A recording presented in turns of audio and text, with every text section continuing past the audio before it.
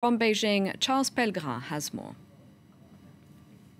The U.S. had long opposed China's claims in the South China Sea, but this is significantly harsher in tone, this statement by Mike Pompeo, the American Secretary of State, explaining that there was no coherent legal basis to Chinese claims in the South China Sea, and also explaining that Beijing has been using intimidation tactics to get what it wants. One particular quote stands out, saying the world would not allow Beijing to treat the South China Sea as its maritime empire. So before, the U.S. policy in the region had been much more ambiguous, leaving much more room for maneuver, basically asking all sides involved in this dispute, whether it's Vietnam, Brunei, Malaysia, Taiwan, or the Philippines, to resolve this dispute with diplomatic means. And especially, there was no legal argument being made. So this is the real difference that we're seeing this time around.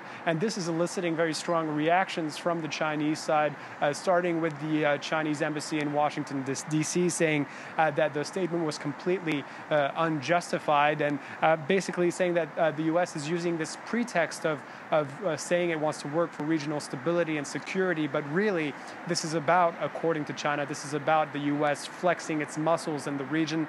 Other state media outlets in China this Tuesday basically making the argument that this is also a diversionary tactic to draw attention away from the U.S.'s management of the COVID-19 pandemic in its own territory. Now, the economic